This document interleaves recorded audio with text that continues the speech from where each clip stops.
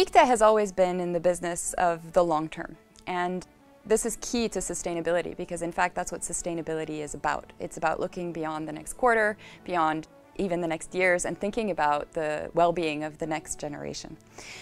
And Pictet is uniquely tooled to do this for two reasons. One, we have an extremely focused business model on investment advice and investment leadership, and also we have a unique governance. This governance means that we are partner-owned, independent, and these partners have an average tenure of 21 years.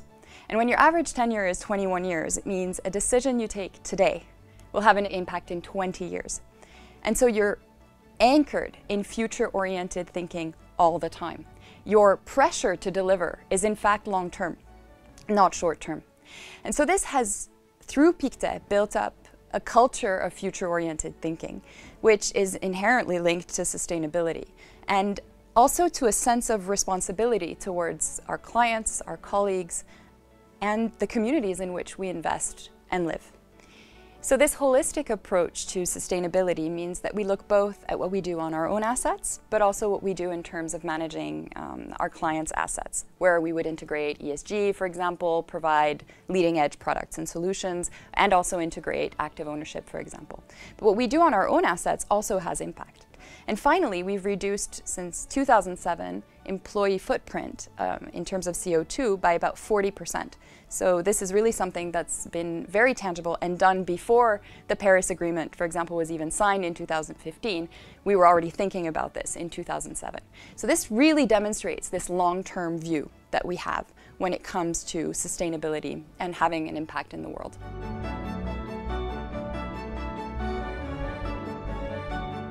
The real challenge for the whole financial industry, in fact, is that over the past decades, we've seen a paradigm shift from a total focus on shareholder value creation, right? The Milton Friedman 1970s view, the business of business is business, that's all we have to do.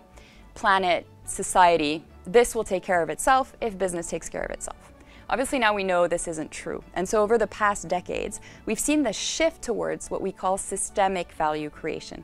Some people call it also responsible capitalism, and that's what we call ESG, right? So it's this integration of environmental and social factors into the investment process, but also trying to understand that impact and the net impact that we have as an institution when we're allocating capital. So the real challenge there is data. The availability of data, the measurability of that data, the comparability across industries. That data is now growing. The impact data around climate, ESG data around social factors. Regulators are stepping in, like the European Commission with the Sustainable Finance Action Plan, to try and ensure that that data becomes increasingly comparable. But that's not enough. Because as good as the data is, and as good as it will get in the future, unless we change the mindset of investment professionals, unless they understand how to use that data within their investment process, within their dialogue with their clients and with the companies in which we invest, then we won't be able to rise to the challenges that we will have in the future, and we won't be able to adequately address these important issues within client portfolios.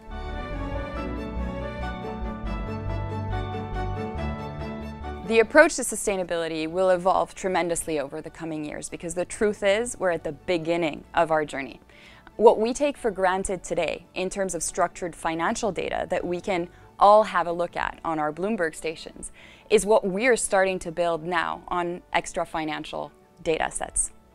And what's really exciting to see is that right now the focus has been on mainstreaming environmental, social, and governance criteria into investment processes. And this is happening, right? This is happening very strongly in Europe. We're seeing this happening also in Asia, and we're seeing this happening in the US. Where the next step is about understanding the impact of capital flows on environment, on society, and on creating a sustainable financial and a resilient financial system.